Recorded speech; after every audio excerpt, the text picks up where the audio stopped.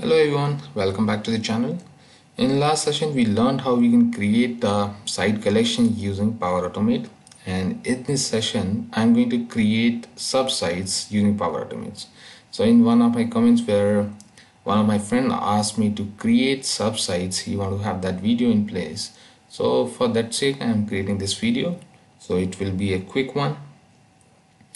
So I am there in my PowerAutomate homepage, and I'll be going to my flows, and let me just go back to my list. So this is the same list which I used to create the site collection, so I'll be using the same list to create the subsites under this specific site only. So this is having title, site URL. This owner field we don't require because this would actually inherit the same permission of the parent site, and the site description we're going to use it.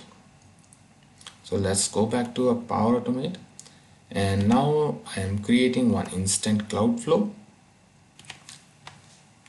I'm skipping the trigger because I'm going to find out from here when an item is created.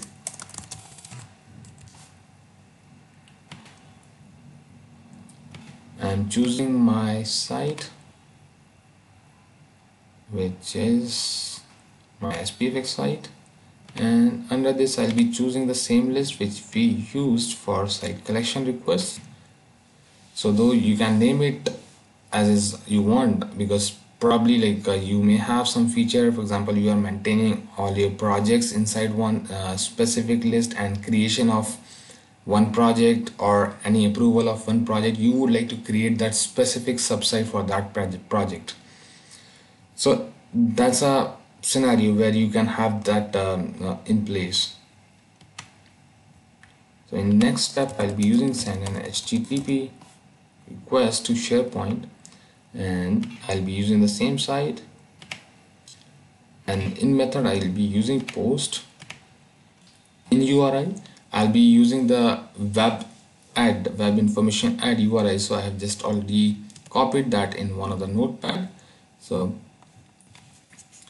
this is my URI which I am going to use. So it's API /web/web info add. So it will add the new web to the existing your site. And under the headers I'll be copying this, and you can also, so you must be seeing that I am using application JSON OData verbose, but you can also use the no metadata stuff. But we would be passing few metadata parameters to our body, so that's why I'm using this header type.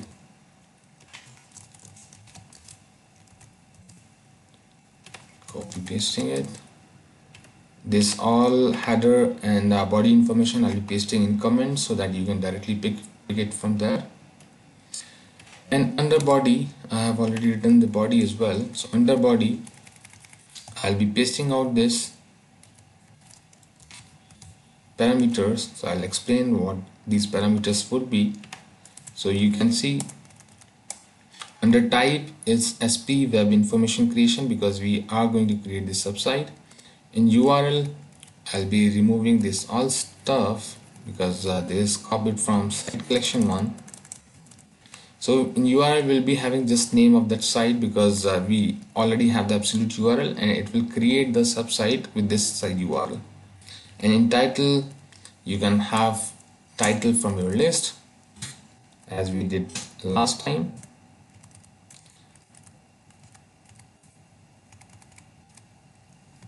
Alright, so these are the dynamic fields which I fetched from the list. So if for your sake I can just remove it once, and I can just click and start typing over here. So this site URL I'll get like this. So I have all my fields which are required there to create the subsite. I can just save it.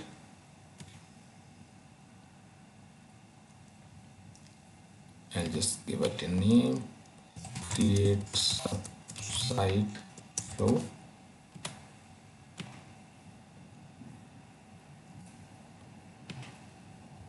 So now I'm going to my list again, and I'm creating this list. For example, I want project ABC, the title of that site, with spaces. And inside URL we should not be having spaces, so I'm just removing this. And you can also have your logic in place in the flow itself. If there are any white spaces coming, then you can just remove it, trim that down, and make it a short URL. So that logic you can bind up within your flow itself.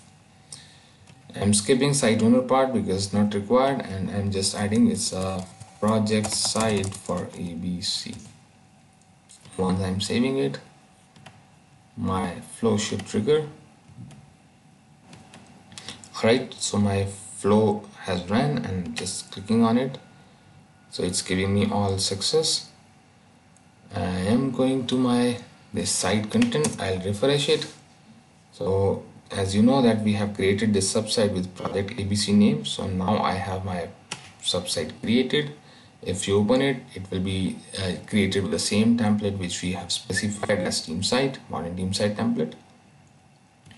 So this was pretty quick video to explaining how you can create the subsites. Though in modern SharePoint architecture, we would recommend to have the flat structure. I mean, you can just have the site collections and you can do your work by making a connection, making one site as hub site and connect all the different site collection to that hub site. But still, in some cases, you may want to create subsites. So I'm rolling out that solution for those people who would like to have that architecture in place. So I hope it's a useful video for you. If you like it, then please press like and comment below. Thank you.